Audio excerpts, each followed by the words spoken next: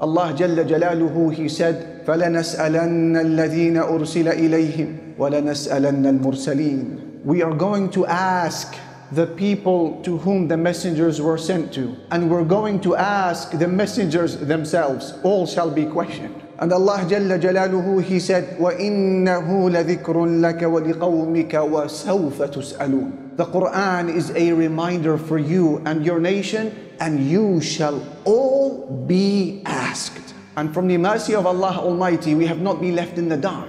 For those who wish to make an early preparation before that standing before Al-Malik, the King Allah, knowledge of these questions have been given for us so that we can make a preparation today. And from these questions, I will share with you 10. As for the first of these questions, there is going to be a question about our salah, our prayer, about every element of the salah, the standing, the quality of the bowing, the duration of the prostration, the quality of your wudu, the time of your prayer, how you covered yourself, the prayers of the past that you may have missed, the prayers you did not repent from missing. And that is why our beloved Sallallahu Alaihi Wasallam said, the very first action that man will be asked about in front of Allah from all of his deeds is the salah, the prayer. If the prayer is complete, this person would have prospered and would have succeeded. If, however, the prayer is deficient, then he is in ruins and this person had failed.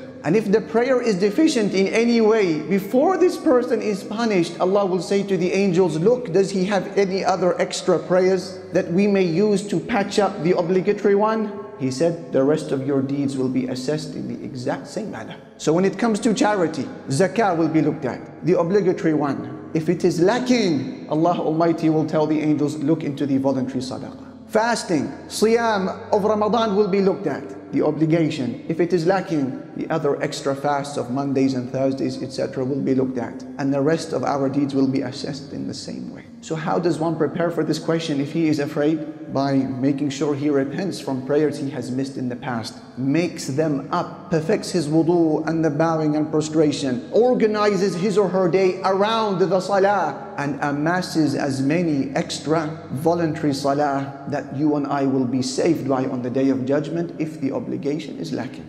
As for question number 2, there is going to be a question about an-na'im, the delights, all of the blessings that we are enjoying from head to toe, the macro, micro, material, immaterial, religious and unreligious blessings. Allah said, ثُمَّ لَتُسْأَلُنَّ يَوْمَئِذٍ عَنِ النَّعِيمِ. Then you are going to be asked on that day about the delights. And according to the Prophet Muhammad sallallahu alaihi wasallam, some drinkable water and some basic dates and some simple meat will be questions that will be asked about on the Day of Judgment. According to him, they were delights. What then, alhamdulillah, of the Muslim of the 21st century, drenched from head to toe in favors that the kings of the past never dreamt to experience. Water on demand, hot and cold, sanitation on demand, food at the click of a button, homes cozier, more spacious than ever before, furniture more inviting than ever before, instant communication, opportunities to trade.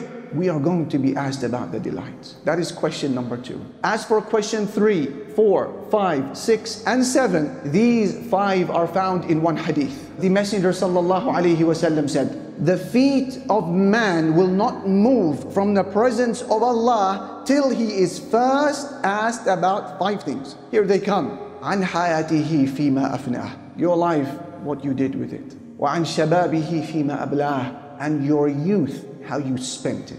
وعن ماله من أين اكتسبه وفيما أنفقه. And your money, how you earned it and how you spent it. Number 5, وماذا عمل فيما علم. And what you did with the knowledge that you acquired. Question number 8. Allah has promised that there is going to be a question about the senses that we have been blessed with. Allah Jalla Jalaluhu said, وَلَا تَقْفُ مَا لَيْسَ لَكَ بِهِ عِلْمٍ. Don't pursue that which you have no knowledge of. Why? إِنَّ السَّمْعَ وَالْبَصَرَ وَالْفُؤَادَ كُلُّ أُولَٰئِكَ كَانَ عَنْهُ مَسْئُولًا. Because indeed the hearing and the seeing and your heart, all of these matters shall be questioned, Allah Almighty said.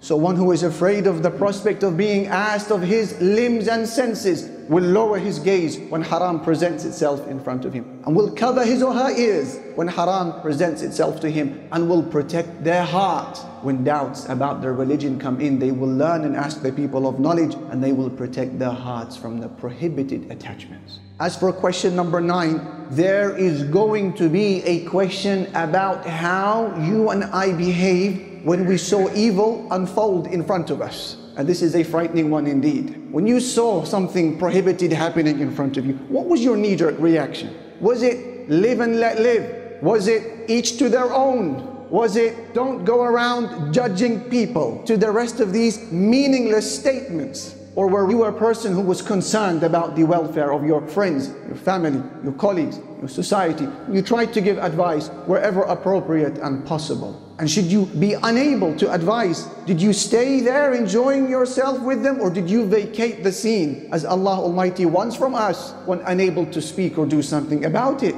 And that is why in a terrifying hadith, our beloved Sallallahu Alaihi Wasallam said, Allah will ask a person on the day of judgment with so much detail till Allah will ask man, why did you not prohibit the evil when you saw it happening in front of you?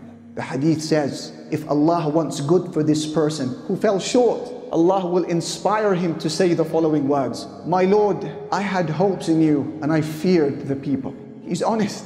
And our Prophet ﷺ would say, no man should allow his fear of people to prevent him from speaking the truth when he comes to learn of it.